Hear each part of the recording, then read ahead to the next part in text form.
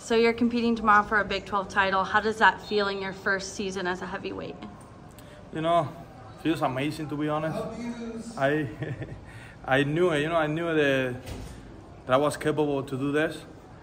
But yeah, being here with the team, being now like a team leader, after 4 years in college, it's a such amazing experience. It was clear that Elam made some adjustments in that match. You had a kind of different plan of attack, tried some upper body stuff with you. What did you kind of do feeling out that first period?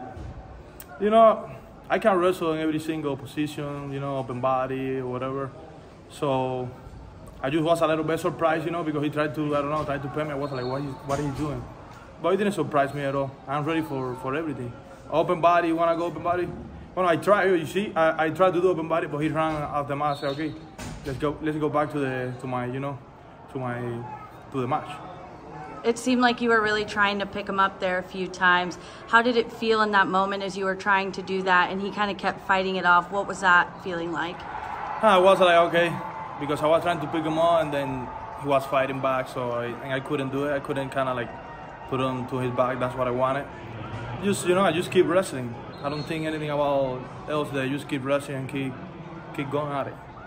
You've come such a long way from where you started when you first got here to where you are now. How does it feel to, like you said, you are a leader in the room. You're going to wrestle for a championship tomorrow. How fulfilling does that feel? Well, to be honest, the feel is that I don't have to cut weight at all. That's the feel. I'm feeling with a lot of energy, ready to go. If you want to wrestle 7, you want to wrestle 30, 20 minutes, I'm ready to go. So that's the feel, that I got a lot of energy. That's the difference, I think.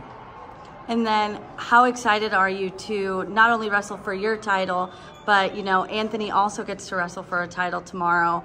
He's your best friend. You guys grew up together. How does it feel to be able to share the stage tomorrow? How we always say, it's a dream, being here, competing together, fighting for each other, getting it done on the mat for us and for the team. It's an amazing experience. So it's a dream. It's a dream.